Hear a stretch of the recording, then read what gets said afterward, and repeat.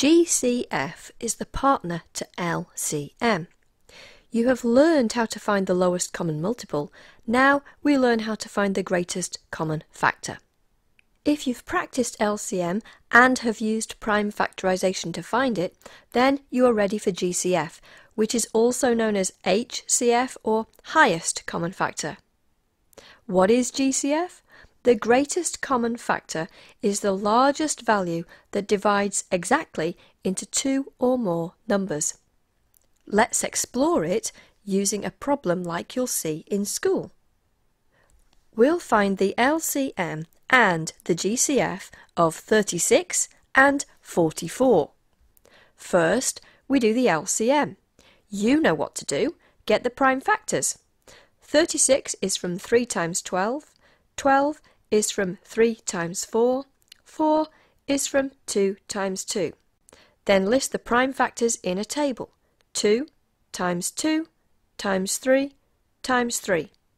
Clear the area. 44 is from 4 times 11. 4 is from 2 times 2. Put those prime factors into the table, aligning like factors. 2 times 2 times 11.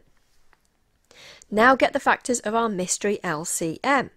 2 times 2 times 3 times 3 times 11. Work it out. 2 times 2 is 4, times 3 is 12, times 3 is 36, times 11. Well, 10 36s are 360, and add another 36 on, that makes 11 36s, is 396. That's our LCM. Now let's do the greatest common factor. If a prime factor is common to both the numbers listed, then it is used in our greatest common factor. 2 is in both lists of prime factors, here and here. 3 is not common, nor is 11. List the common factors, 2 and 2. Then we multiply the common prime factors to get the GCF. So 2 times 2, the GCF is 4. Isn't that easy? I think it's beautifully simple, and it's really fast after doing the LCM.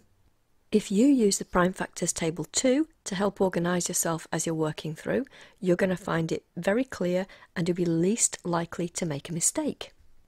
There's one last point you need to be aware of before you have a go at GCF for yourself. At some point, your teacher is going to give you a pair of numbers, a bit like this, where when you do the prime factorisation, you find that there are no prime factors that are common to the two numbers. So how do we list the GCF? If there are no factors common to the two numbers, then the GCF, the greatest common factor, is 1.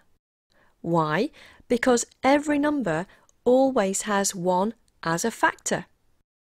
And now you are good to go on GCF. Check the links here to look at my videos on LCM if you want a refresher.